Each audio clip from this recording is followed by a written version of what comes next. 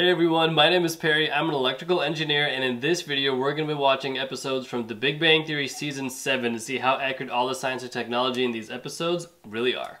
My arm is feeling numb. Nailed it. That's the wrong arm for a heart attack, doofus.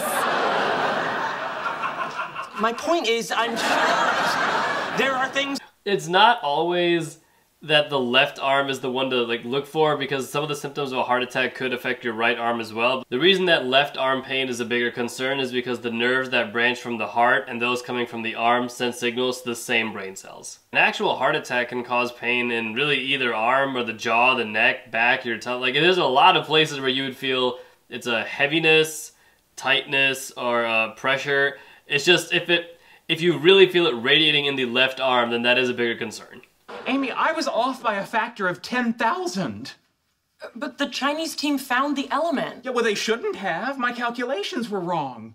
There must be some resonance between the elements I didn't know about. This is something I haven't seen since, high school and college chemistry. But what Sheldon has on the board are a list of electron orbitals for very, very specific sets of elements. And so he's doing a shorthand form of it because they all start... It's a s orbital, p orbital, d orbital. Oh gosh. What do you have on the board?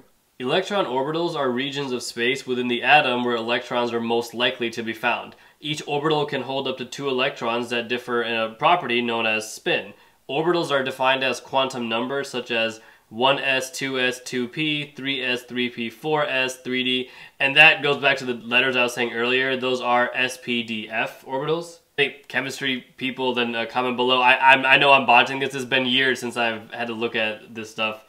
But the reason that Sheldon's look like that is because he is only working with what are called super heavy elements, and the how those are defined is elements beyond the atomic number of 104. And the reason that they're in a whole separate category is because these elements are all artificially made. You cannot actually find these in nature, at least not on Earth, and they certainly are very, very unstable.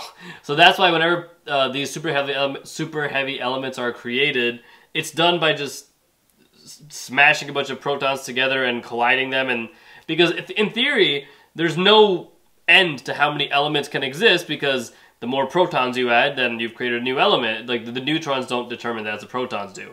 The only problem is the larger you get, the more unstable. So the question that a lot of scientists ask at the Large Hadron Collider is, if you can only make this thing show up on a graph for a femtosecond, which is like 1 × 10 to the negative 15th of a second, are we really going to call that a stable element? Probably not. Bill Nye, the science guy. Sorry, I replaced you with a newer model.